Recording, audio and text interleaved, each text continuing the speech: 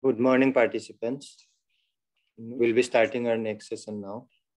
And the topic is Introduction to Circular Economy and Life Cycle Assessment. It will be taken by Professor Priyanka Kaushik. To you, ma'am. Thank you. Thank you, Jeevan. Thank you very much. Let's start the next session, and I think you have a good break. Okay, so can you give me the sharing right? Yes, I could. The sharing right here.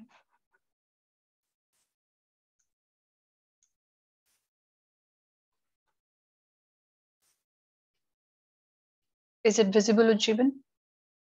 Yes, ma'am. Okay. So thank you very much, and welcome everybody. We're starting the next session, which is on. Go to the next slide. Yes, this is the introduction of circular economy and a brief introduction about the life cycle analysis, right? And if you look at the scheme, we will be covering the progress so far, where from we started talking about the life cycle assessment, the whole idea of sustainability, what is circular economy and how it is different from linear economy. This is what it basically means.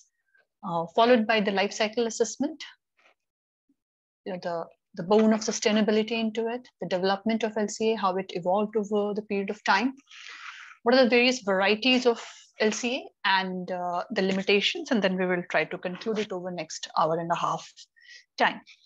And this is how the day has been planned. After lunch, we will be coming back and do some kind of an, we will try to understand the technicalities of life cycle assessment, because we are hearing a lot about the carbon footprints. We are hearing a lot about GHG emissions and how they are calculated. You know, when we talk about, see, as a scientist and as an engineer and as a practitioner, we should not be talking about it is more dangerous and it is less harmful.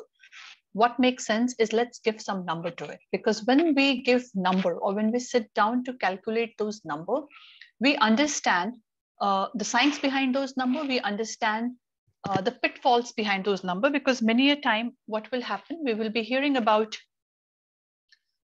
we will see lots of number and we really don't know how the number has been calculated, and many a time it eludes us. You know, we are fooled by those numbers as well. Therefore, it is very important that we understand how these numbers are calculated. So what I'll do in this presentation today, I will be covering the fundamentals of it as much as I can, because life cycle analysis, life cycle assessment in itself is a stream, it's a domain. But briefly, whatever we can, we will try to do that. We will also try to give you some hands-on after lunch. And then with an assumption that next time when you see such life cycle assessment report, you understand how those calculations have happened, or at least you question those calculations, right? That's the idea behind scheduling this session. So if you look at so far, everything has been very linear in our approach. Any industry, anything that we are doing, if you look at it, it has a very linear approach. That means when I set up a industry, if I ask you that you are an entrepreneur and you want to set up your own industry, where do you start from? The first thing we do is we identify the business where we can make more profit, depending upon your geographical location and the need of the people, locally, globally, whatever it is. So you do a SWOT analysis for yourself, and you identify that, okay, fine, I see that there is let's take an example of drinking water, right? So, and I identify that there's a acute problem of drinking water in my neighborhood or in my country or in my province, wherever I'm living.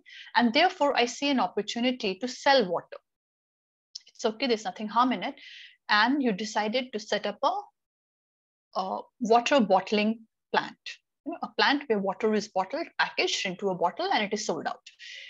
Now, the next question is, what would be the size of the plant? How many bottles per day you want to produce?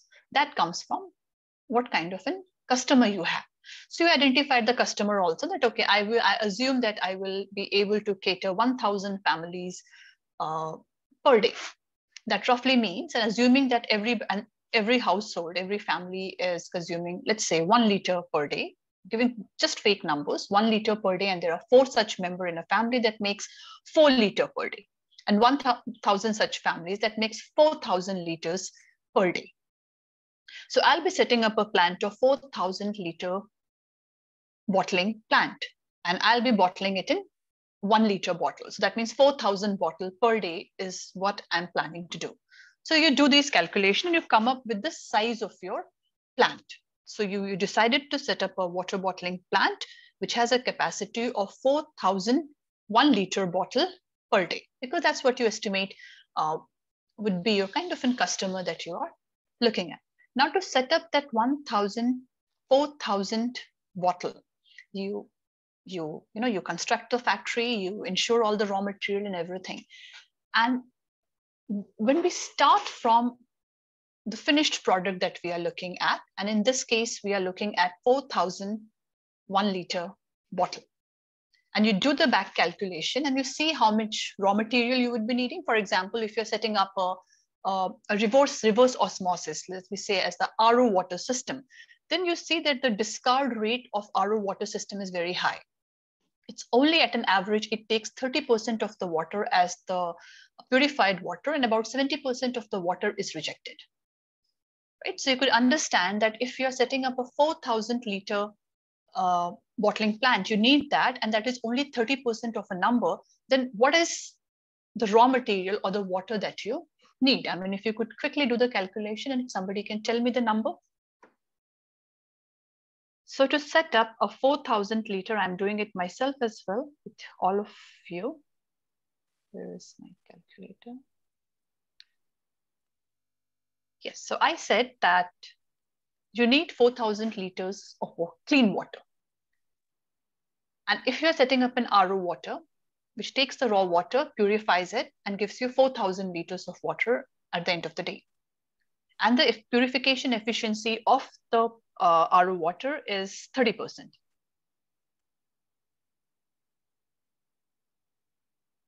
So what is the raw material that I'm looking at? The net amount of water that I need?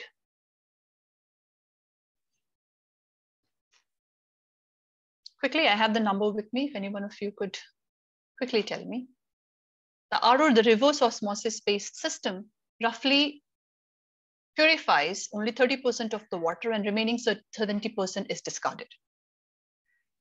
We would need about 5,200 liters. Huh?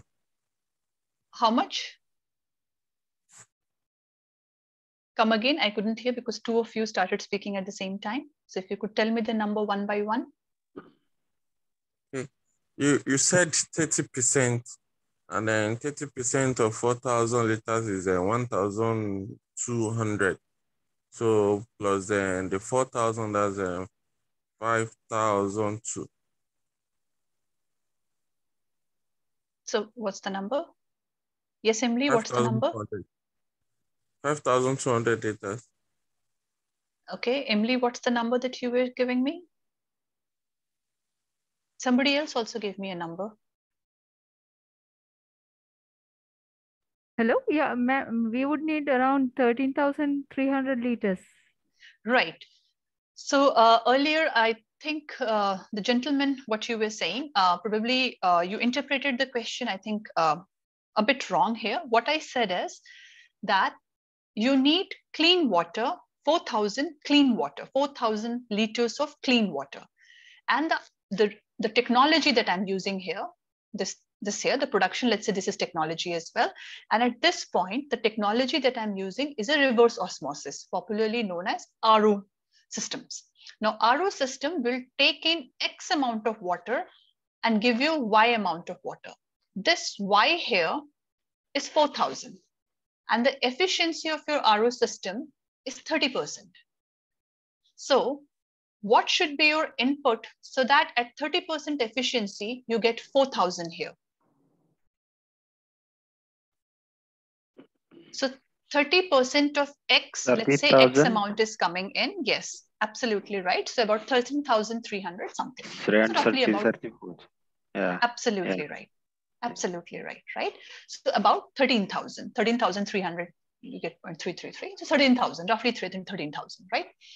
So that means if we are using an RO system, which has an efficiency of 30%, efficiency in terms of product efficiency, right? So only 30% of that is purified, then you bottle it and you sell it. What happened to the remaining 70% of the water? In normal household system, I'm sure many of the household here are using RO water. This water simply goes in the drain. Some of us may be little aware of the water conservation campaign, which is running in each and every country is doing that. We will put it to some other use, maybe cleaning of your house or maybe watering of the plant, depending upon what kind of plant could take that much salt, things so on and so forth. But in majority of the household, this water is, the outlet of that RO system is put in your sink and it just goes down the drain. So this is what linear economy is all about. All the factories, all the production houses, not just the factory, even the service sector.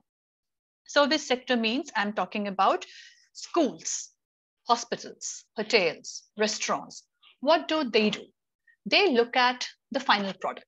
Let's assume this is a final product here. There is a final product.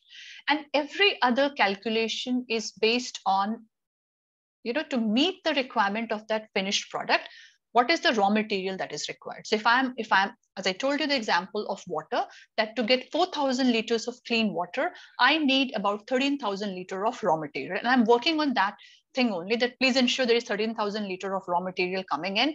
I get 4,000 here, 70% is wasted. I don't care. I got the water, I put it in the bottling plant, it is bottled and it is sold. This is what linear economy has been. The whole world has been running on linear economy. Every product, what is the value of my per liter, per bottle cost? That comes from all the expenses that I have come across. So I'll do at the end of the day or at the end of the month, I'll see how much of money I have spent in labor, on paying the electricity charges, in securing the raw material. The raw material would be like the raw water which is coming in. I'm sure the water is metered. Whosoever is providing you the water services, your regulatory bodies, the utilities, then the raw material, the PET bottle, this plastic bottle that we use, how much of that? Of course, you need 4,000 liter means 4,000 such bottle, 4,000 such caps. Then you would also print the level because it's your company, you would like to advertise it. So there's a printing material that goes in there. And what else? Yes, pretty much so. And then you need the sealing machine, the cap that seals the cap, it melts and seals the cap so that when you open it, you hear the cracking sound and the cap separates from the seal and then you drink it, right? So this kind of a facility you have to put in place. So you put in place, you have invested the money and you divide it per bottle, how much it is. And then you put a profit to it. Of course, the whole idea of setting up a business is to generate profit. So you see what are your operational costs, what are the major capital costs in securing those equipments, those big machines.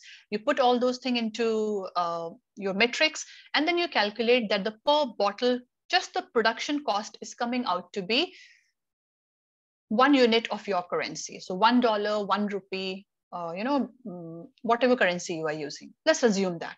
And then you put up a profit to it. So let's say I'm putting a 10% profit over it. That is my earning. I'm setting up this business, so I'm making a 10% profit, 10, 15, 20, depending upon your conscience.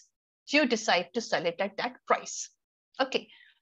What I have not done, that when I'm deciding the price of my product, 1 liter bottle, I did not consider using this 70% of the water which is being rejected. Right? What happened to that 70% of that water? If I start using this 70% of this water for certain things, because I have paid a price for it, I have paid the utility, this water supplying agency, the way we get electricity, water is also metered. In majority of the country, it is metered. Somewhere they give it for free. Certain sections are given free, like agriculture and all are provided free of cost in water and sometimes electricity as well. But for all businesses where there is, you will make profit out of it, the water it's sold. You buy it at a certain price. So you have paid the price for it. Even for the plastic bottles that you have used, you have paid the price for it, right? What happened after the water bottle is being used by the customer? What is it that he or she is doing with that water bottle? They throw it away. We also, there is many countries, they run a campaign where they say that you squeeze the bottle, destroy it completely before you throw it, so that nobody could use it for wrong purposes. All these duplicate thing where you take the bottle, you fill normal tap water and you put the seal and you sell it. You assume that the water is purified, but it is not. Such businesses are also there. So as an awareness campaign, what do we do? Because then your brand value goes down. You have been working in selling clean drinking water for last 5, 10, 15 or 20 years or 100 years, and your brand has got a reputation, all these big brand, and then somebody start to dupe all those things, collect those bottles, fills in unpurified, just raw water, and is selling it under your name, under your banner. You lose your reputation, your company loses your reputation. So what these companies are now doing, they came up with this campaign thing that you destroy the bottle completely so that it loses its shape, or you throw the bottle at one place and the cap at different place, so that the entire assembly is not available for someone to counterfeit, right? So those kind of a campaign are there, but that is more about protecting their brand and protecting basically their own image, right? But now let's look at from environmental point of view, from savings point of view. So let's look at this raw material. So one raw material is the water which is being discarded. So what do you do with that water? Can that water be put some good use? Can I recycle the water somewhere in my own system? Because my factory is not just much. This is the production line. There are workers who are coming in my factory, those who are working in it. What kind of water they are using in their toilet? Can I collect this water and recycle it and put it in the toilets that they are using? I don't have to pay extra money to fill those water tanks in the toilet. How do we proceed? That is the question, right? So if you have thought about it, and many are doing it, I'm not talking about something very ingenious, many companies are doing it. What do?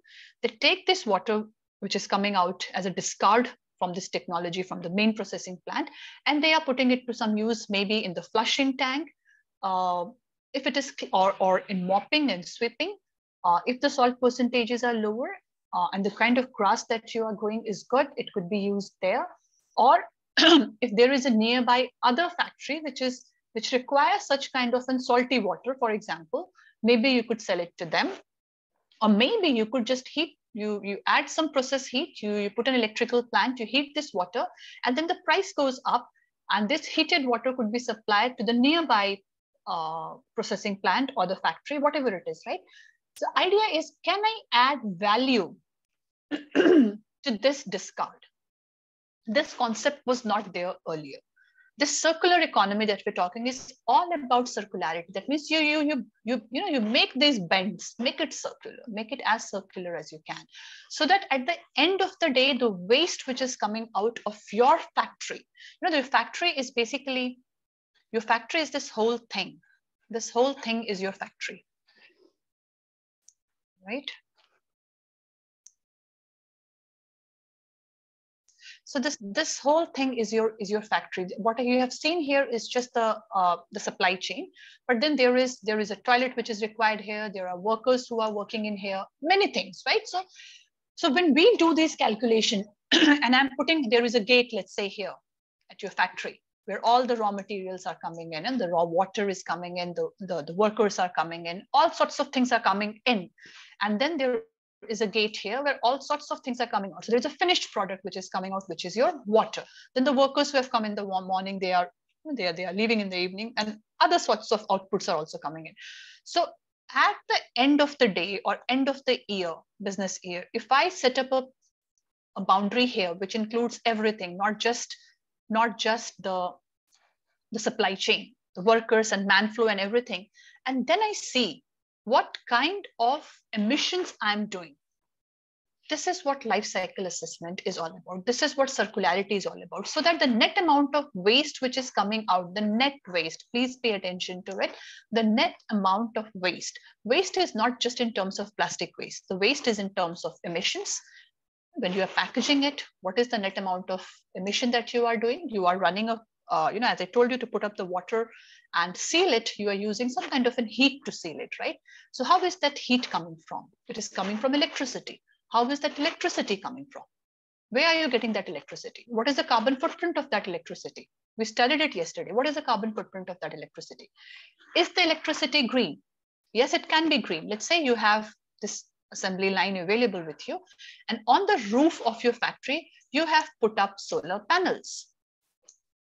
Yeah, you calculated how much you require energy, how much electricity you require, and you realize that you have enough roof area available, and you can meet, if not 100%, even if you are meeting, let's say 30% of your total electrical requirement, through this solar rooftop, you are bringing down your emissions certainly by 30%, maybe more,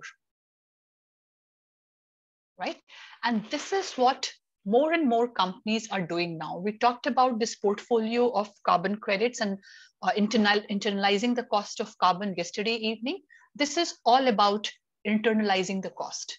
This is all about calculating your hotspots, which all points in your entire process are carbon intensive or are emission intensive. Let's identify that and design a solution so that we could minimize it, if not make it zero. Ideally, try to make it zero. Okay, so this is what is the necessity of life cycle assessment.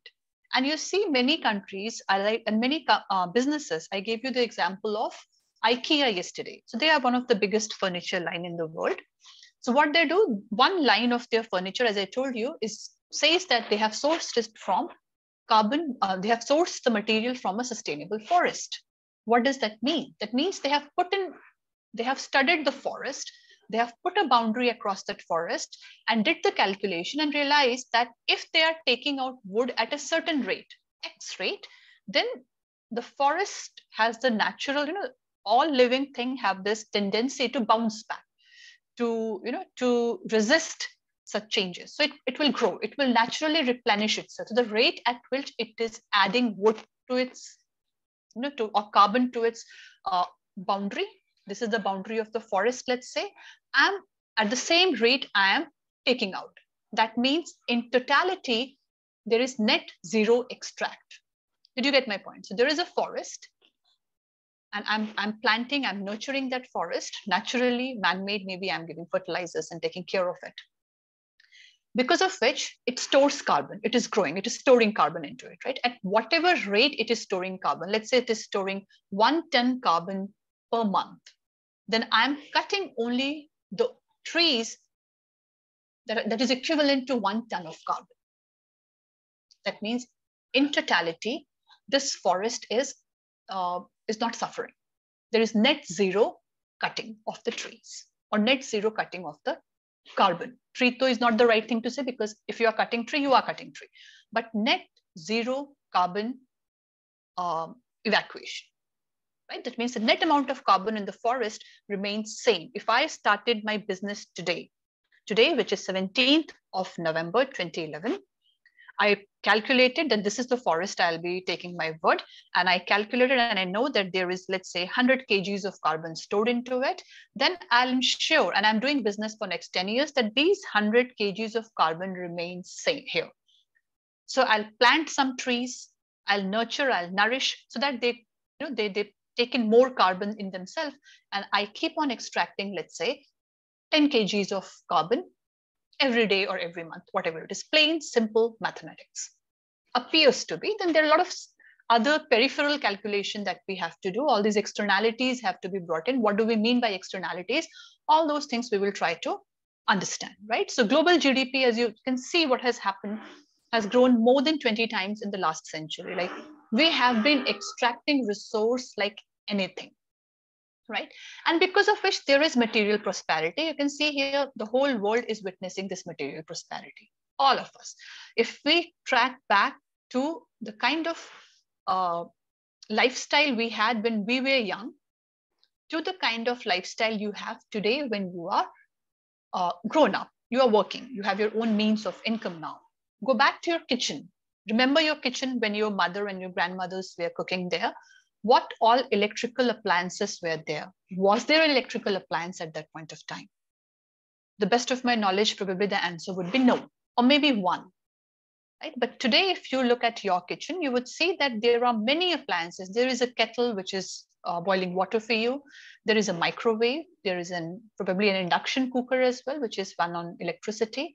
What else? There is a toaster, other such gadgets, right? So as we progress, and it all links to our human development and our economies as well and our GDPs as well. Because of that, our material need has gone up. And also because we have this purchasing capacity now that we can go and buy. So we are doing it, right? And because of which you see that 20 times our GDPs have grown, right? So that means we are more hungry for such more materialistic things. Look at the TVs, mobile phones, right? TV at one point of time was not there. It came, and then probably as only one item in the entire household to now every bedroom has its own television set, right? Because the price have also gone down. Anyway, the whole idea is that this is what linearity is all about. When you do those TV sets, when you manufacture those TV sets, all we care for is all the calculation is based on how many TV I'm producing and how much of raw material I'll be needing linearly, without considering that can all these waste which is coming out could be put to some use at different processing. At every step, you will see that there is some kind of a waste which is generated. The idea is, the concept of circularity is to minimize this waste as much as possible. And so that the net raw material need could also be minimized, because of which other businesses can also bring less harm to the environment and to the globe.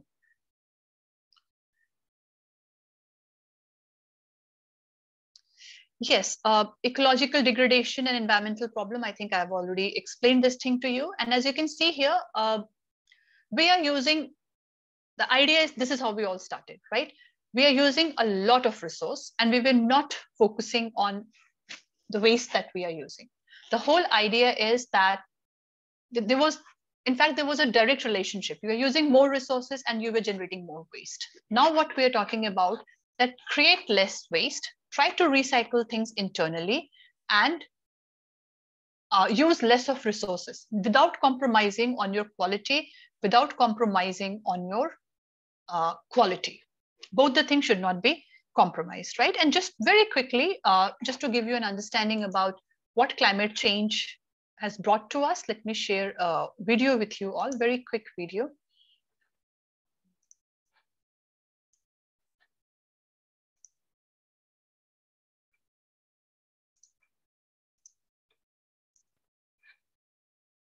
Not being very friendly to us lately. It's a hard truth that the earth is not being very friendly to us lately. It's a hard truth that 2021 is the very difficult period for worldwide people.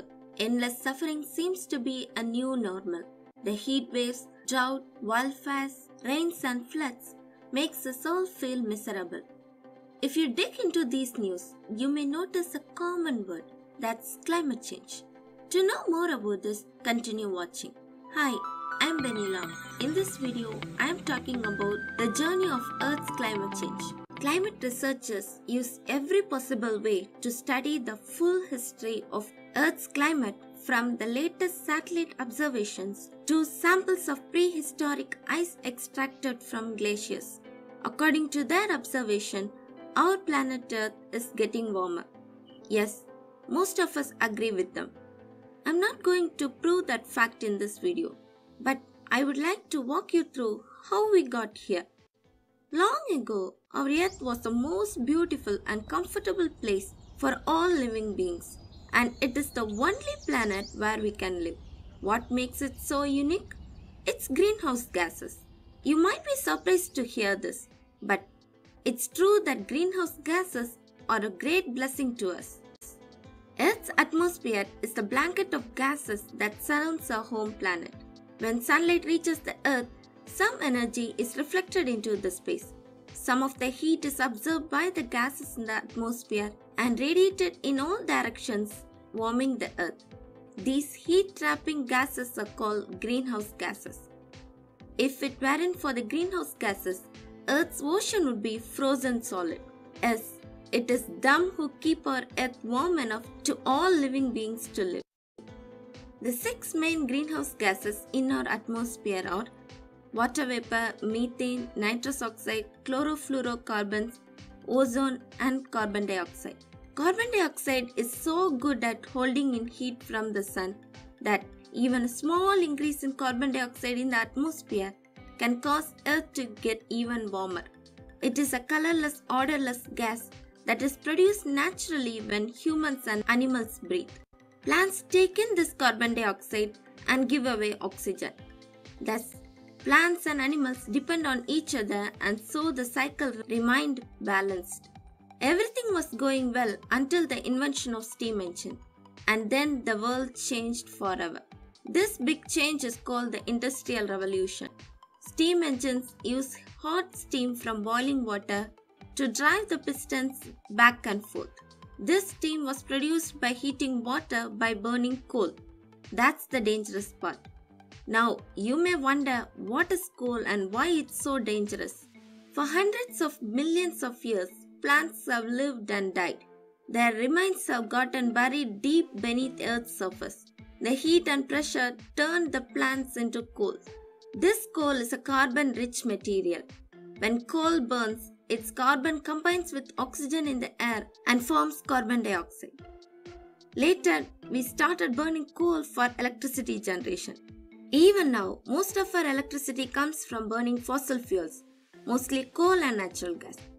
As technology grows, we started traveling a lot. Cars, trains, buses, and trucks, those run on conventional gasoline, diesel, and other fuels, emit carbon dioxide. So, as we burn more and more coal, the carbon dioxide is produced more and more, which leads to the imbalance in the cycle. As we all know, too much of anything is bad. The excess carbon dioxide is warming up our planet slowly. This human-induced warming has reached approximately 1 degree Celsius above the pre-industrial level in 2017. If this continues, the global warming is likely to increase 1.5 degrees Celsius between 2030 and 2052. The global sea level has risen by about 8 inches since 1880. This is projected to rise another 1 to 8 feet by 2100. This is the result of added water from melting ice lands and expansion of seawater as it warms. The Arctic Ocean is expected to become ice-free in summer before mid-century. Understanding this danger, world leaders signed an agreement in 2015 known as Paris Agreement. Its goal is to limit global warming to well below 2, preferably to 1.5 degrees Celsius compared to pre-industrial levels. A few degrees makes a big difference. We may wonder what is the big difference between 1.5 degrees Celsius increase and 2 degrees Celsius increase. Frequency and magnitude of extreme weather events like wildfire, storm, floods, drought and heat waves due to this half-degree differential would increase exponentially. On August 9, 2021, Intergovernmental Panel on Climate Change, the IPCC, released its 6th assessment report after 8 years of research. This report has 234 authors and was subjected to review from numerous climate experts and government officials.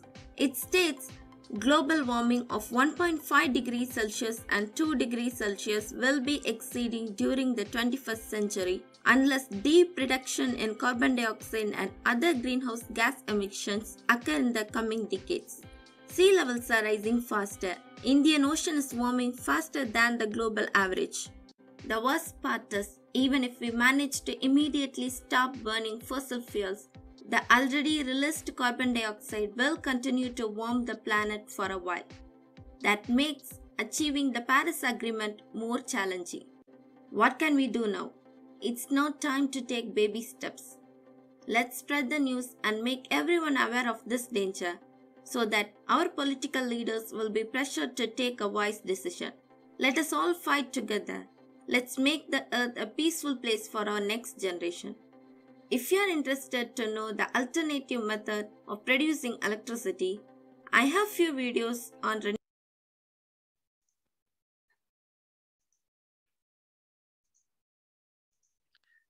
Right. So that was very briefly an update in terms of what is happening in the climate debates and the climate discussion. We recently concluded, we all know, the COP26. So COP21 happened in Paris about 5-6 years back. And then a lot of major decisions were taken. This was a pledge that came forward that let's limit it to below 2 degrees Celsius, preferably 1.5 if possible. And we just saw in the video that the importance of these 0.5 degrees, right? And what is it that could be done? And therefore, I mean, if you look at the kind of lifestyle that we have today, developing, underdeveloped, developed, all sorts of economies, the material consumption has gone up. And material consumption could be in any form. For certain countries, these materials are the very basic necessities, like what are primarily your right.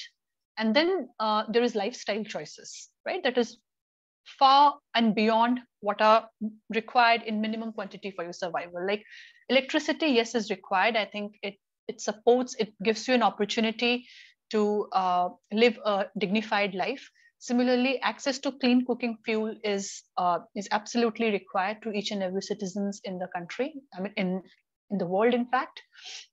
But access to, some, for example, I mean, I could think of this, access to some kind of a gaming console, all those gadgets that are used not just by children, but elders as well to play. Is it really required? And to an extent, the way we use it. So all those things need to be, we need to sit back and we have to look at it.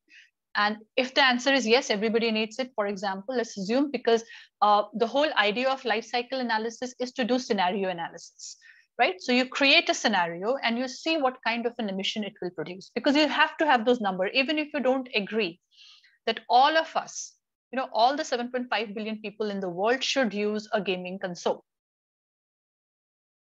The debate is, should they use or should they not use, is a separate thing. But let's assume, because scientific work starts with an assumption, with an hypothesis, that let's assume all of the people here start using this gaming console. What will happen? I need to give a number to it. So life cycle analysis is all about giving number to it. So if all of us start using this gaming console, what kind of raw materials are required to ensure that everybody has access to it, right? Where will it be produced? Who will be producing it? Which country will be producing it? How will it reach to your store from where you will buy it? Right? So everything needs to be checked. And if we do all the calculation on a piece of paper, complex piece of paper, we need supercomputers for it, we put all those data into it. And then at the end of the day, it gives us a value that each and every people, all the 7.4 billion people in the world, if they start using gaming console, this is the kind of emission that will happen. Only for the production of that gaming console, that is one thing. When it will be produced, let's say it is produced in China, most of the product in the world is coming from China, produced in China, this will be the emission.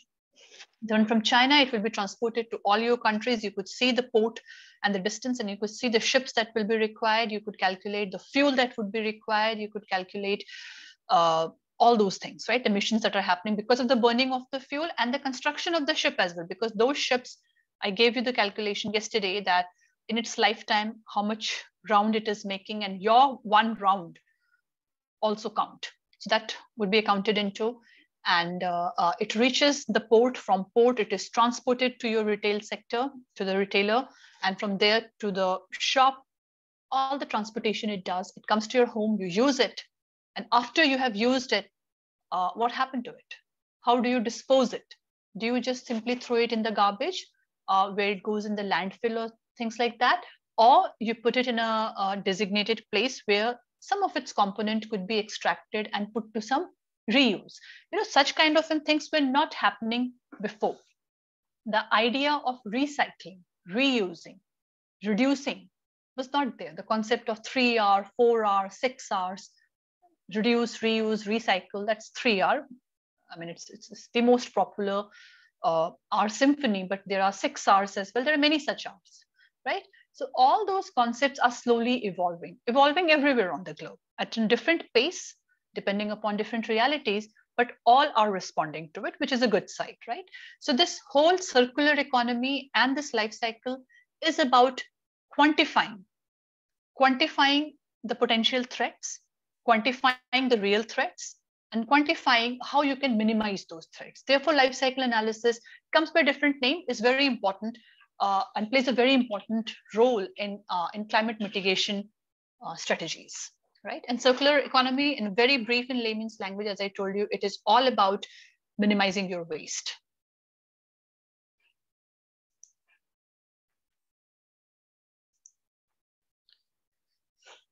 Right, so environmental problem we have seen, and we are dwindling. Look at the natural resource extraction. I gave you the number of how many million oil wells are just abundant just like that. Now, why they have been abundant? Because whatever is economically viable has been extracted out of it. What is now remaining, there is of course a good amount of oil remaining in there, but at the price at which oil is traded, it is not economical to dig it out. Simple, the cost of digging it out would be more than the cost of selling it. So you end up making loss. Therefore, those wells are abundant. So such natural resources, we are extracting huge of it. We are depleting it. We are burning fossil fuel. GHG emissions are increasing, as you can see here. Huge amount of waste which is generated. I don't know about your city, but every city, I mean, if you look at the waste here, sorry, if you look at the waste here, this huge amount of waste. I live in Delhi, which is capital of India, and there is a dump site where they keep on dumping. It's a landfill site. It goes to the landfill, but before that it is dumped. But the rate at which it is going to the landfill and the rate at which it is getting dumped, it has created a huge mound. It almost looked like a mountain of garbage. And this garbage is nothing but full of polythenes and plastics. Primarily, there are other sorts of waste also, but it is one of the bigger menace here are the plastics. How to handle these plastics, right? They don't degrade, they don't biologically degrade, and so on and so forth, right? So because of all these lifestyle changes that we are witnessing, we are creating lots of problem downstream as well. And as a result, as you can see here, when this kind of mounds are created like mountain thing, you create an anaerobic condition inside these mounds. Morning, you studied about the biogas thing. Biogas is nothing but a raw form of methane.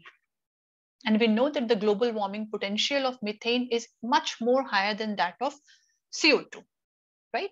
So, so when such mounds are created, then inside, after a few inches of, inside that, the material which is lying in there has an anaerobic condition. There is no supply of oxygen. It's cut off. And because of which it decomposes, biologically decomposes, right? And releasing lots of methane. So one threat is, yes, it is as such creating environmental problem.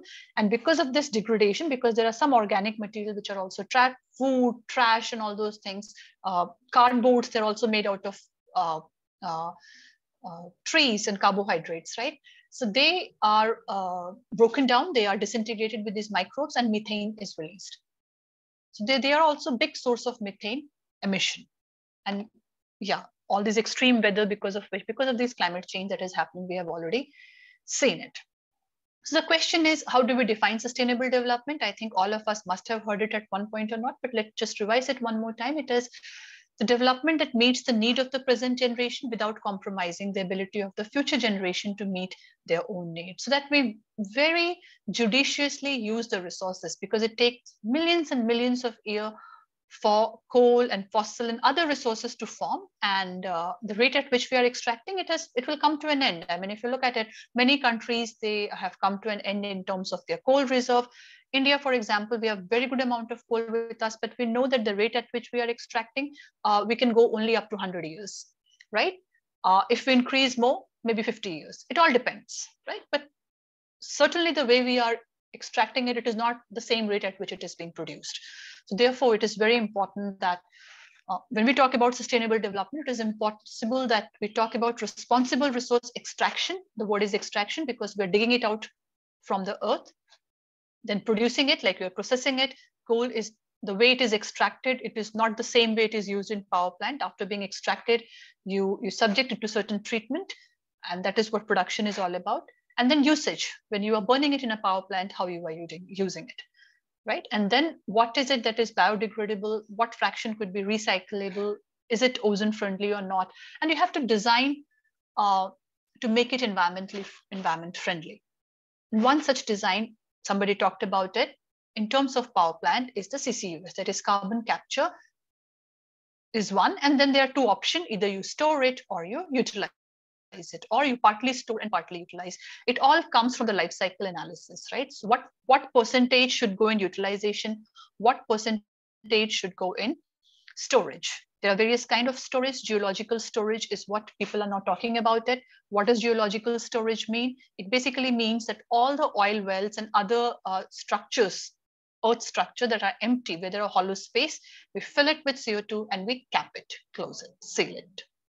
Right, so that is, and there will be an expert talk on geological storage of this captured carbon. If not this week, certainly next week. I mean, you could check the program outline. We have given it to you there. So we have this MDGs, that was a Millennium Development Goal. It ended and in 2015, and then we came up with this another set of goal known as a Sustainable Development Goal.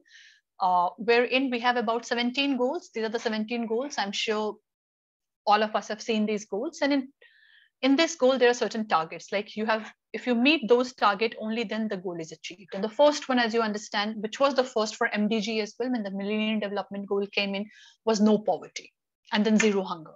And so on and so forth. You could say good health, quality education, gender equity, clean water and sanitation, affordable and clean energy, 7. SDG 7, then decent work and economic growth, industrial innovation and infrastructure. And now if you look at it, now that we have studied and talked about all the climate change and the forces which are bringing in, you see that there is a direct link of all of them, right? Health, education, important. Water and sanitation, very important, right? Clean energy, ultimate importance, right? I mean, everything is derived from this energy. Economic growth, that is required. Everybody needs that, right? Industrial innovation and infrastructure. Reduced inequality, sustainable cities and communities, transport and everything, and building sector. Responsible consumption and production. Link at the land use change. How much we are producing, how much we are consuming. What kind of degradation, what kind of change we are bringing to our land and to our water bodies. Climate action, life below water.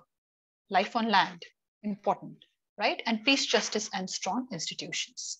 And of course, to achieve all those things, partnership is very important. Single-handedly or single country cannot bring in the change, the scale that we are looking at alone. So we all have to come together. And so these are the 17 goals that have that came into existence in 2015. All the member states of United Nations agreed to it, and they are working for it. Circular economy, I already discussed briefly in the previous slides. Basically, to overcome the limitations of the linear consumptions. Fast and flexible production system, modularities, versatilities, and adaptive, right? And it has a competitive advantage. Look at it. Same thing. If instead of making it a circular, if I just stretch it into as a line and remove all these things. So this is the boundary if I have to put in, right? So this is the boundary that I'm putting in. This is my factory. This could be my power plant. It could be anything, right? Now, whatever material is coming in, let me remove it from this place. Okay, let me redraw it. Okay, so this is raw material. Resource extraction would be outside it. Waste would be outside it. Recovery, let's put it in. And manufacturing is, let's say, call it as the product thing. So this is the boundary. So when you do life cycle analysis, setting out the boundary is very important. We'll be studying it in the coming slide, right? So setting up the boundary is very important, how you have set the boundaries, because this material and product design invariably will be outside the boundary, because this is what is coming in. So whenever you do, if you look at the history of life cycle analysis, initially it was the work done by the chemical engineers, and they did it as the mass and energy flows. Very little, initially there were very little awareness about, all the factory system came up about environment and the waste that we are generating. It was all about how much material is coming in, how much energy is coming in, and how much material is going out. This is all we wanted to know, right? So from there, in about 100 years' time, we have come to a point where we are saying, no, just knowing about how the material is coming and it is distributed among various things, the various manufacturing unit, where chopping, cutting, processing, boiling, whatever, if you're a food industry, packaging, these are the various processes and units that are going through. It is also important to know that how much amount of energy each unit is taking, how much amount of emission is coming from each of these processing plant, and do take some judicious action to reduce it, right? And this is what circularity is all about. So I look at it, if I could recover something. So what, if you look at the juice industry, the fruit juice industry, what they are now doing is that, I know about one industry, what they do after they have extracted the juice, the pineapple one, right? It's a fibrous fruit. So what they are saying that, can we extract out the fiber and put the fiber to some other use? Can it be a raw material for paper industry? Otherwise, they would just throw it away. They will dump it, right? Where it will set, rot, because it is rich in sugar, still rich in sugar, and produce methane. So instead of that, can I wash it and sell it? For me, it's a waste. But if a paper industry likes it and they take it, they will pay me for that waste. So my waste is managed. Otherwise, I would have to pay to a waste collection agency who would have taken money from me to collect or clear off my land from that waste. Now I'm selling it. Now there is a customer who is actually buying it from me. And you'll be studying about this carbon offset thing, how these businesses are now getting linked, that the paper industry, which otherwise was chopping the trees, very carbon intense, even if he's replacing this 10% of the pulp requirement through this pineapple fiber, he's reducing it by 5%. And he's getting all the benefit if the government policy supports carbon offsetting or carbon trading, right? Or carbon calculations. Some kind of a tax incentives, all these market mechanisms could be put in place, right? So therefore, they are all bringing all these systems into, all these tools into their entire supply chain management. Yes, renewable energy, very important. And sometimes it is kind of misused as well. So here you are, and because it's a part of the calculation, that's how the methodology says that the energy that you are using, the electricity that you are using, make it green. So what these companies, and this is how it push renewable energy production. I should not say it's all bad, but that's what I'm saying. It's important to understand what is the energy intensity of your process, so that you know that how you could reduce it. And if at all you have to replace it, that fossil energy with renewable, how you can do it. Yeah, so I'll explain it to you. So your plant emits or requires 10 units of electricity, 100 units of electricity. That 100 unit you are taking from the grid. Now, grid doesn't know whether the electricity has come from fossil or it has come from solar or it has come from wind. It is all grid. It's the same frequency, the same electricity, same voltage, which is now fed into the grid. You are using 100 unit, and that gives you a certain kind of, and that fossil energy, that fossil-based electricity has its embodied, we will be studying it, has its own embodied emission. If it is coming from coal, we know that it's a dirty electricity, right? Let's put it this way, it's a dirty electricity. And when I sit down and do my carbon budgeting, because I have been mandated, my policymakers have said so, and I see that, oh my God, the product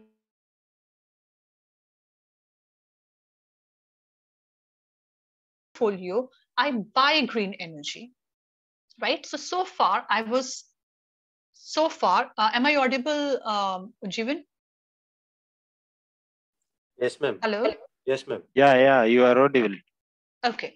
So let's say the product that I'm making is a mobile phone, right? Or let's say the same thing, water bottle itself. So if I'm making the water bottle thing and I see what is the emission that is happening per bottle, right? So I see that I need 100 units of electricity, and my 100 unit of electricity, I'm buying from the grid, and fossil fuel based electricity costs me 3 units currency. Say it's a $3 or $3. For everybody's understanding, let me cost say that currency, your currency, whatever currency is there in your country, let's call it $1.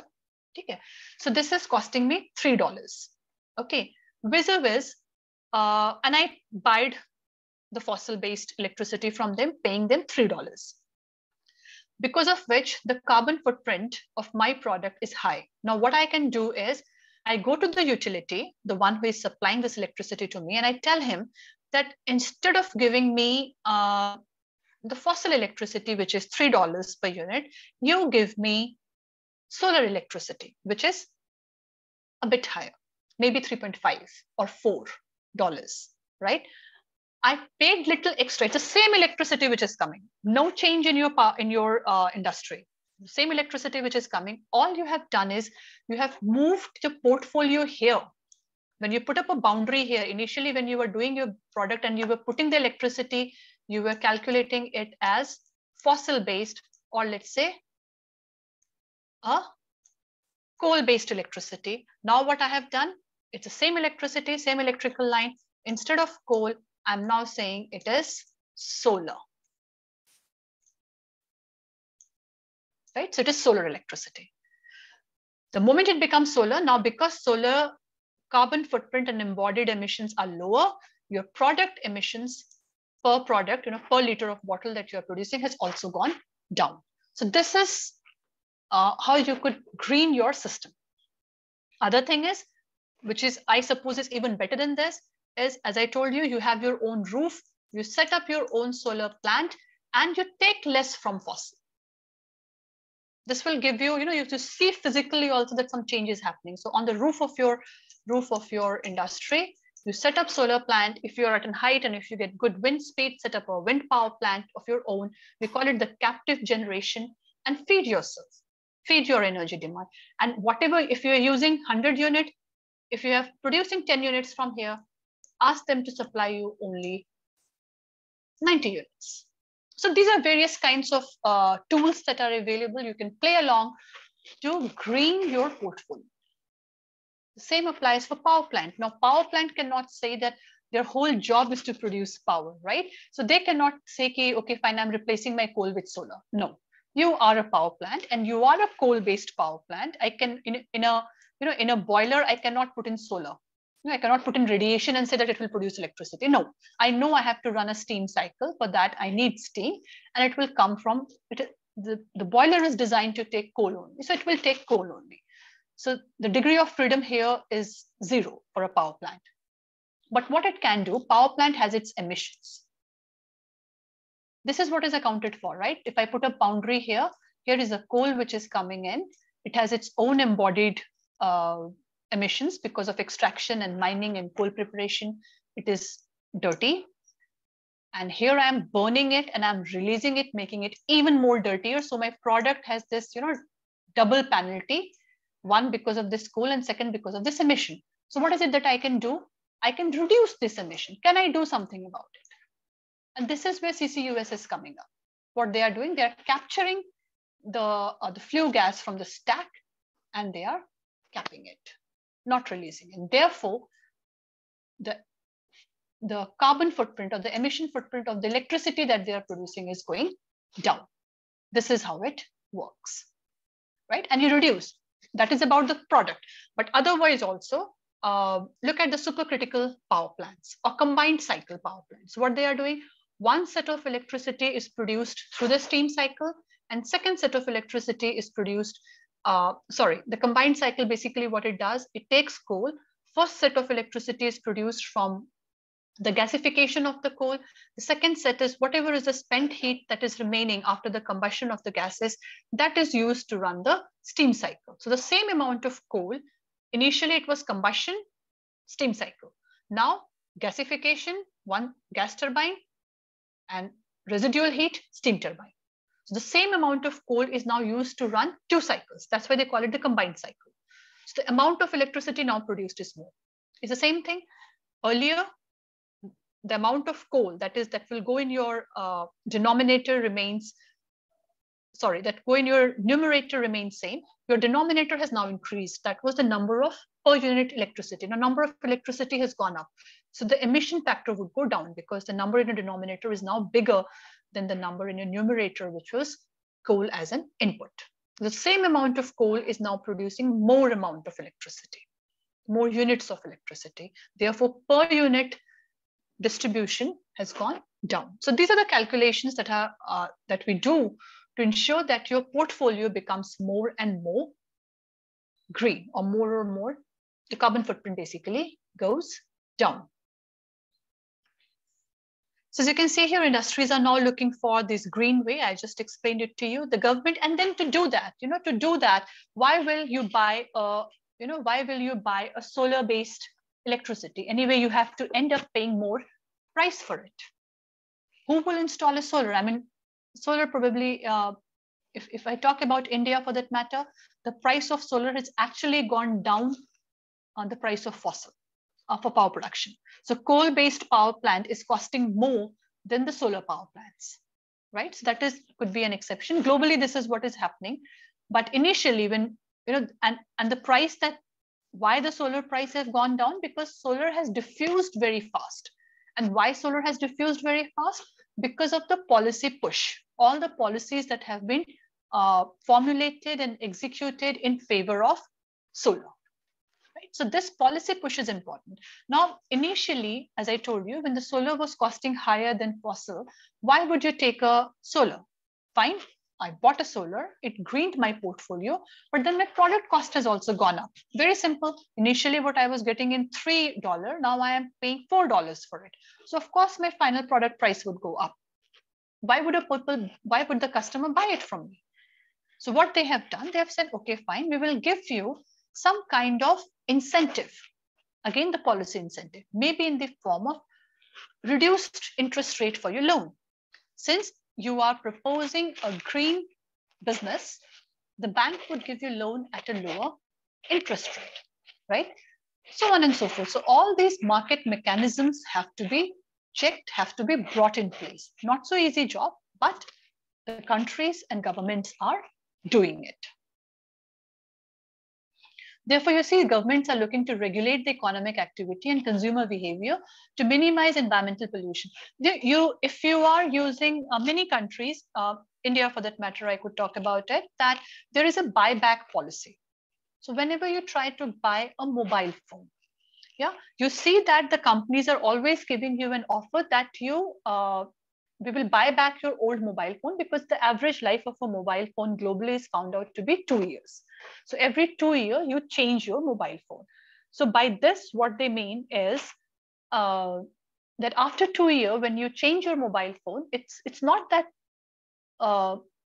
it won't work anymore, or it has come to an end of its life. No, it's just that the industry has progressed further from 2G, 3G, 4G. You have now moved to 5G. Therefore, your phone is obsolete, kind of thing, right? It's not up to the mark or in sync with the modern technology. But all the material that has gone into it is still there. If you open up a phone and you see that there are some gold that are used in there, there are some silver, there are some other precious metal in there. Just to share with you, per kg of e-waste, electronic waste, has more gold than per kg of gold ore. Right? So when you extract gold from a gold ore, from the mineral where the gold is there, the concentration of gold is less. But if you extract, say, 1 ton of e-waste, the amount of gold in 1 ton of e-waste is more than the amount of gold in 1 ton of the gold ore. Right? What I'm trying to say here is that the material is still there. The gold is still there in those chips. The gold is still there on the motherboard of your phone. Right? So they try to, that's the reason the companies are buying it back, and the government is also pushing it, right? The policy push is also there that you buy it back. And to see that you are, there is all these win-win situations are created, they give you certain discounts. That we will give you 10%, 20% discount in the total price of the phone. You exchange your phone with us. Right? So these are the things why they are doing it. So they collect it, so that multiple reasons, so that they could extract out the material and they can dispose it off in a more scientific way. Rather than you and I, probably we will end up throwing it in our garbage bin. And then it will go and affect and pollute the landfills as well, because there are certain toxic materials that are also there in our phones, inside the phones, right? So these are the things how we are trying to bring in circularity in every step of our business and every step of our action, right? And all the life cycle analysis is about assessing the sustainability of the product and making it more green. There are certain agencies who certify you that this is a green product. What do you mean? So they do the entire analysis, all these calculations they do, and then they rank you in terms of greenness index and something similar, right? So life cycle assessment, it is its origin from the idea of sustainability proposed under Agenda 21. So the very first keynote speaker did talk about Agenda 21, and life cycle is a tool that is to determine and evaluate the environmental impact of a product, process, or service. Anything, you can do a life cycle analysis of anything. Even a simple process, which is a part of your entire processing line, can also be assessed individually. In fact, this is how the life cycle analysis is carried out. Every process is individually evaluated and then they are put together for the product analysis. And similar is the case with service as well. Right. These are various definitions of life cycle assessment, as we can see here. Primarily to check the sustainability, how sustainable, how green, how responsible you are toward your future generation kind of a behavior that you have. And yes, all these things, I mean, broadly is mentioned here, product design, environmental design, I think I've already covered it. Post-noon session, you will be doing some kind of an hands-on on this very briefly, so that the whole idea is to, when you see this number, please don't get fooled, please don't get baffled, don't get intimidated. They are very, I mean, you could do it. They are complex, but not impossible to do it, right? Otherwise, they are plain simple mathematics. Getting those numbers is a bit of a challenge. We call it the database.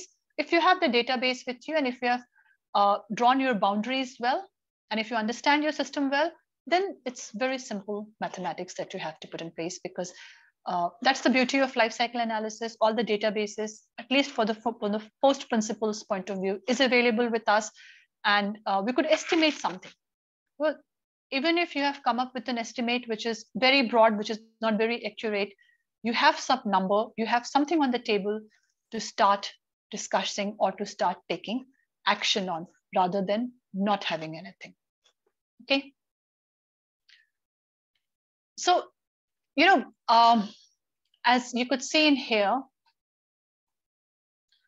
right, 1963 perhaps was the first time when we started talking about this life cycle oriented study, and Coca-Cola was the first company who studied it, right? Who studied the beverage container of the resource and environmental profile analysis. So they are the one who did it probably for the first time in the history of life cycle analysis as we understand it today, right? And then US EPA 1974, when they came up with their first study on life cycle analysis. Yeah, right. And the first, you know, the commercial software, like, you know, as before that, before 1989, as you can see here, it was all about some company doing it in its very primitive form. As such, there was no methodology available for everyone to use it. Even if it was there, the method, as you can see here, was developed in the 1980s. But to put it to a very simple software so that anybody can use it, or the first commercial software, let me put it this way, came in 1989. So it's a fairly new thing. We are still developing it in its first version. Right now, we are at a different version. You will get a feel of all that in the next class. Gabby was the first commercial software. Then another commercial software, which is, I think, used more, is more popular nowadays, is the CIMA Pro. And yeah, and they are the one who coined this life cycle assessment. They coined this term, the life cycle assessment, as we know it today as LCA. And yes, and you can see here, CITAC is an organization which published a code of practice to harmonize life cycle framework terminologies and methodologies, because there are many agencies, many identities, those who have come up with their methodologies, like what are the things you have to include, what is it that you are doing, how to include, where to include, what are the databases, and how to incorporate it. And this primarily because all of them were creating their own symphony, right? And this organization tried to bring them all together so that there is a seamless shift, or you could like use the terminologies so that all of them are in sync and talking in same terms, right? So this is briefly about life cycle analysis, how it came into existence.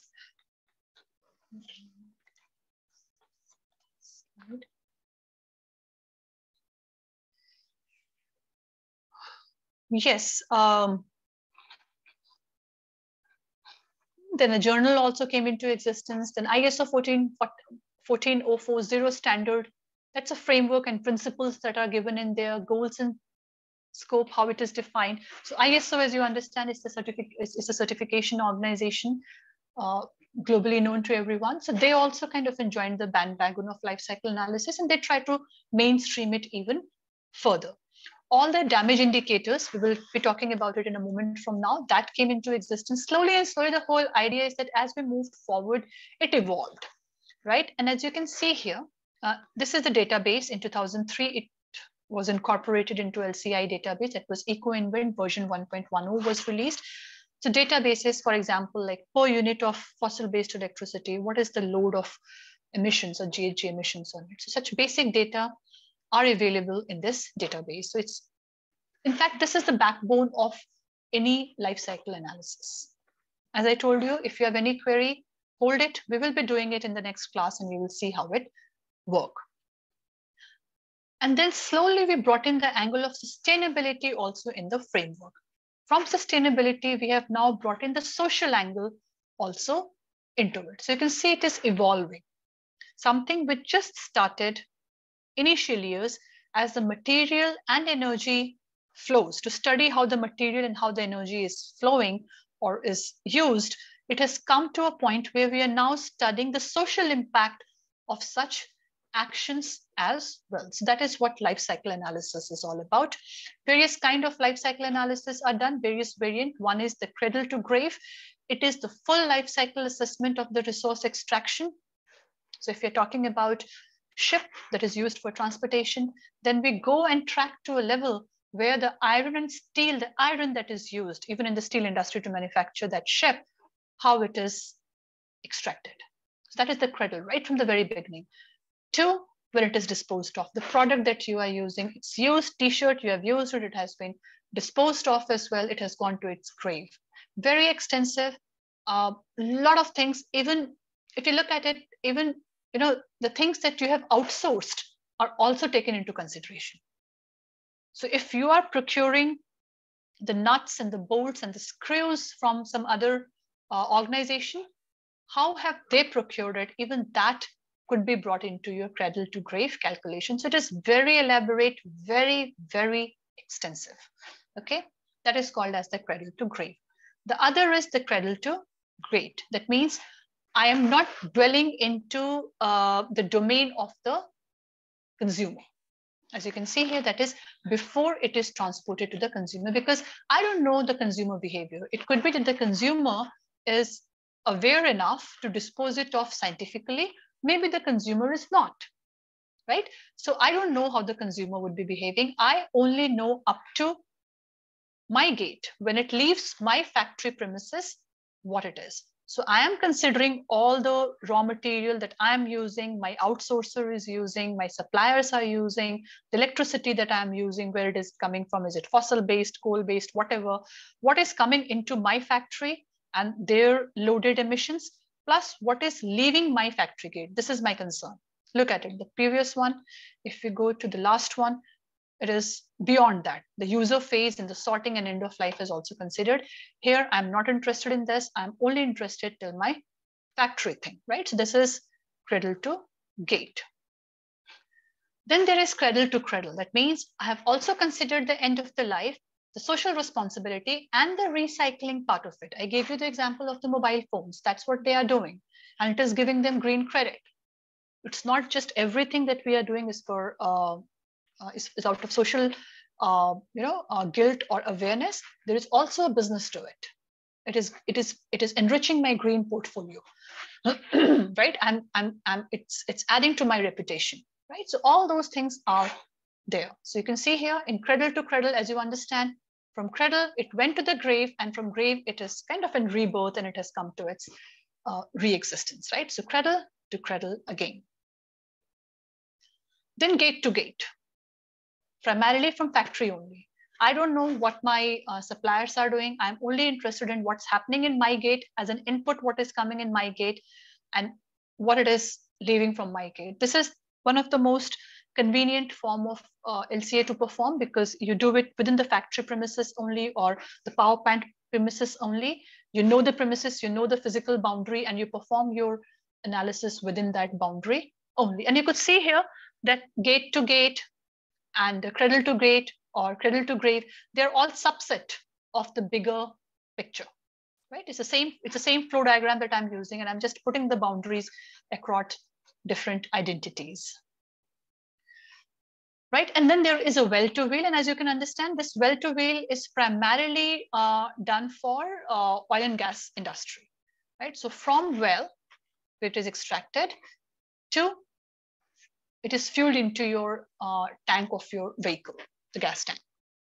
So for them, they have a different route altogether, right? So they have come up with their own variant of LCA, which is very for transport sector, basically, right? Talking about from the well to the wheel. So how do you do that? How do you perform that, right? All of us, if we do it, we will read it differently. And per unit, per kilometer that the car is driving, whatever is your functional unit based on which you are reporting your intensity, will vary if we don't follow the same methodologies, right? So this well to wheel gives a methodology so that I, you, or anybody follow the same methods, follow the same step, and more or less come to the same conclusion, right, in terms of their emissions.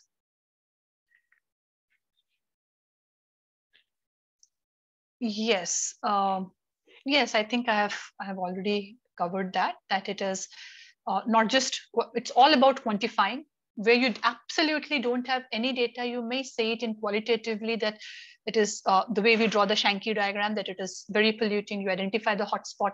But in all cases, we try to quantify it, we try to give some number to it.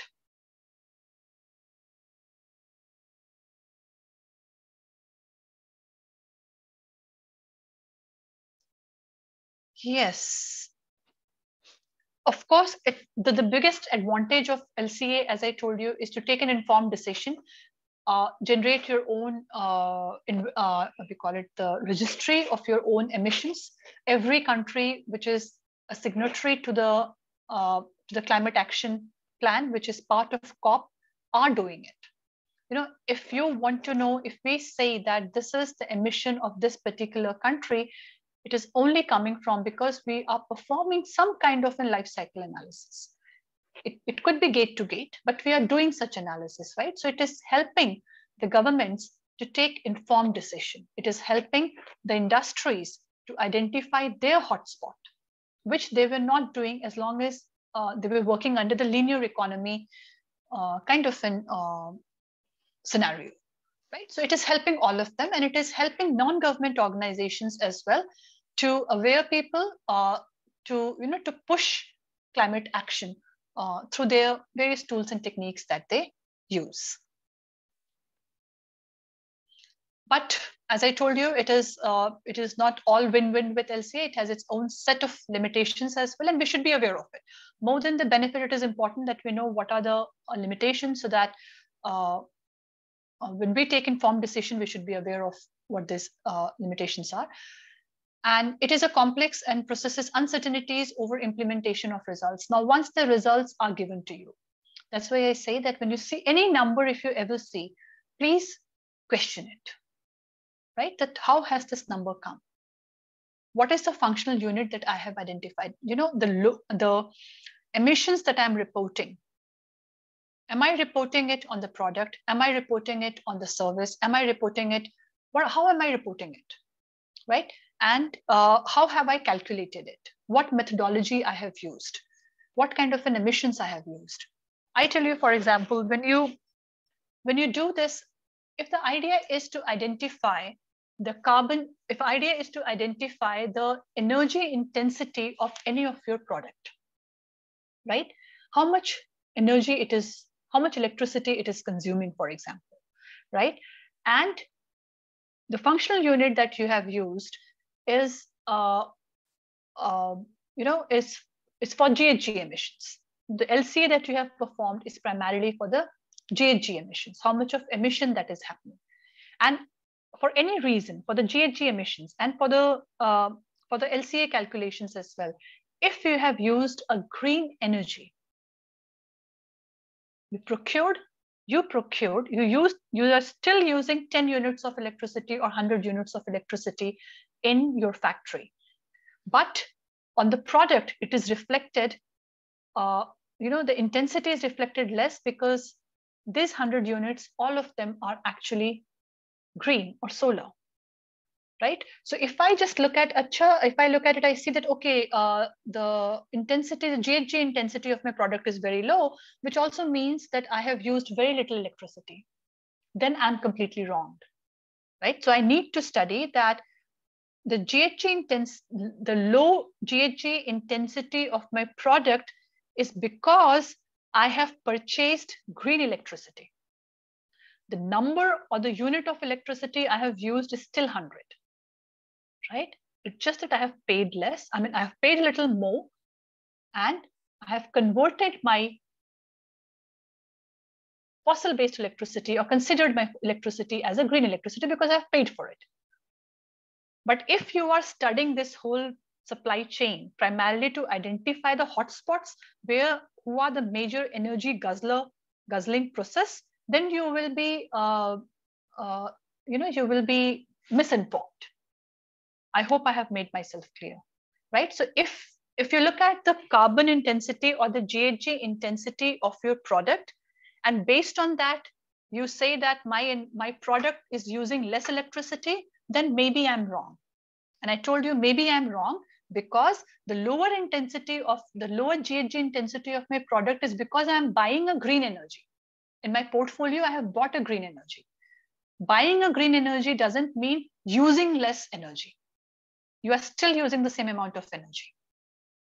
And the major hotspot, let's say in your processing plant, is a smelter where all the burning happening, all the melting happening, is still using 50% or 80% of the total energy that you have procured. So if you are trying to make your system less energy intensive, I'm not talking about GHG intensive, then the information that you're getting from GHG intensity will probably will not give you the right form of information or maybe confuse you.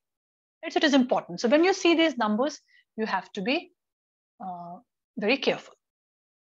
It's time, location, and resource specific. Technologies that we are using. I gave you the example of power plant, the same amount of coal when it is put in China, put in India, put in Germany, put in USA, put in your country, would give different amount of electricity. So if I'm calculating the emission of per unit of electricity, right? Though all of us are using the same amount of coal, our LCA values would be different because we all have access to different kinds of technologies that we are using, right? And if you bring in the social angle also, as you saw in the last slide, then how we are treating our workers, that also come into existence. What kind of facility I am providing? Am I providing the designated space which UN identifies for a decent working space in a factory? Am I providing that or not? So all those things will also come into picture. So based on that, the results will vary. And data, as I told you, in absence of any data, majority of us don't have the inventory data available with us. I'm sure every industry has its own data. It's absolutely impossible that if you have an accounts department, it doesn't know where the money is going and what kind of payments that are being done. But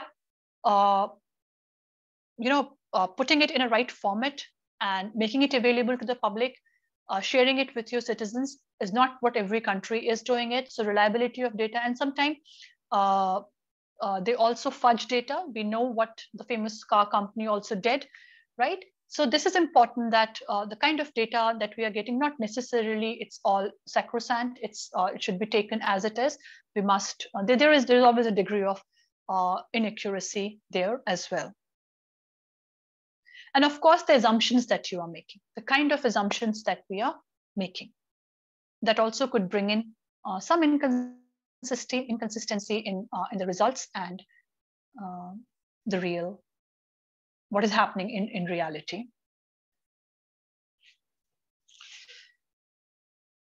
Right. LCA does not include the economic and the social part of it, but then there are LCOE, which does consider the social and the economics part of it. Then there are other which is using the social aspect as well. But LCA as such, the LCA, this acronym doesn't use this aspect.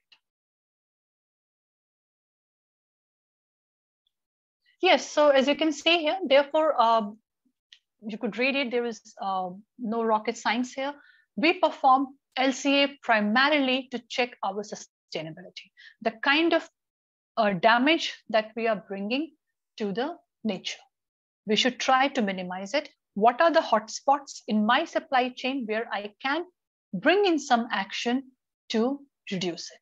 This is what is the bottom line of all LCAs.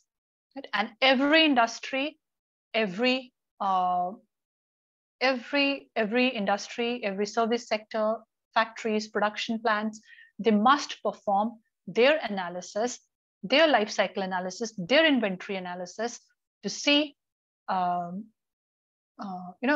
gauge the kind of degradation they are bringing to the environment, or what kind of service they are bringing to the environment. The organizations who are actually capturing carbon and they are converting it into a product, they claim it differently. So yeah, we should gauge, we should quantify. The whole idea of LCA is to quantify the change that we are bringing into the nature, positive or the negative. If positive, how we could make it more positive. If negative, how we could reduce the impact of that negative change is what we are more interested in. Right, I think with this, we have come to an end. If you have any query, I'll be more than happy to answer.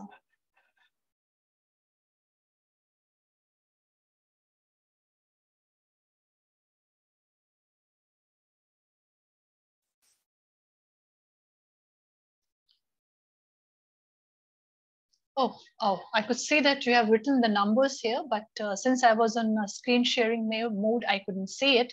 But yes, you are right. Can we buy RECs? Okay. Yes, we can. I gave you the example of RECs, right? The renewable energy certificates. So that's what the companies are doing. Either you are buying it from the grid or you are buying it from the certificate itself. India did it. India, for example, sells the renewable energy certificate. Many countries are doing it. This is how they're trying to make their portfolio more and more green.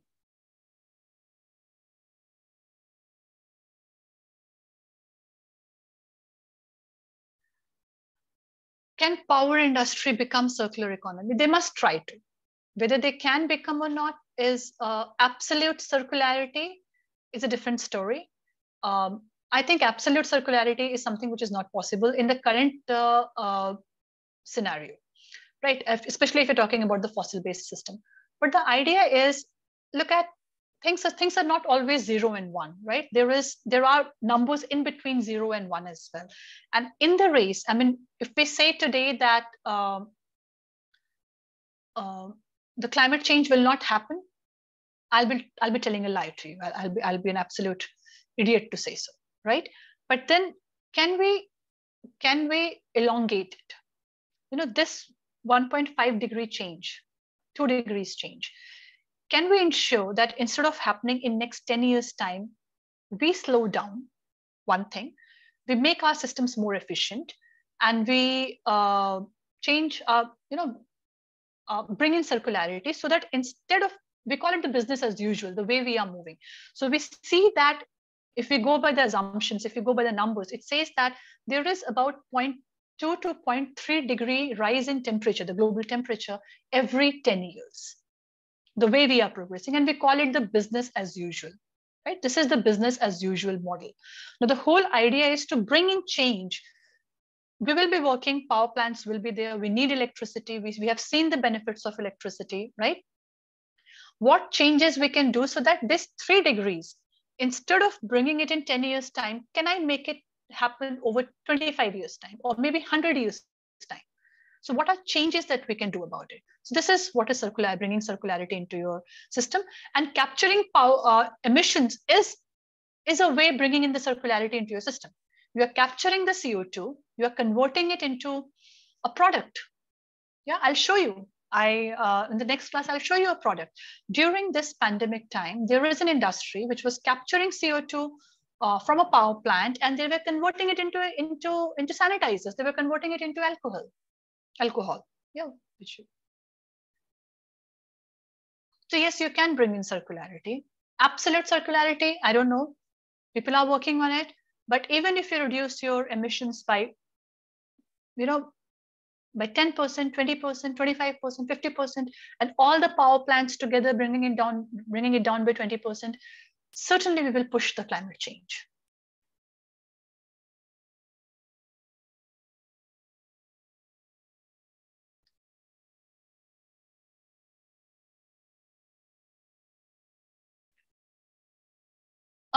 So you're right. There is another stream of LCA, we call it LCOE, LCCE, life cycle costing analysis, LCCA, right? Then LCOCE, there are many variants of it, right? There is one which focuses on economics as well. There is one which doesn't consider the economic, it only focuses on emissions. It doesn't consider the cost. So, and for all of them, our methodologies are there. You'll be studying about it in the next 2 classes after lunch. What are the various forms of LC? This is the life cycle analysis, which primarily deals with the emissions and the impact because of those emissions. So the impact would be climate change, ozone layer depletion, for example, right? Impact on your health, impact on ocean. So primarily with the ecology, the system, the ecosystem. This does not consider the cost part of it, right? But then there is a branch of life cycle analysis. We call it, as I told you, it's life cycle costing analysis, LCCA, that along with all these things also consider the costing part of it. Okay.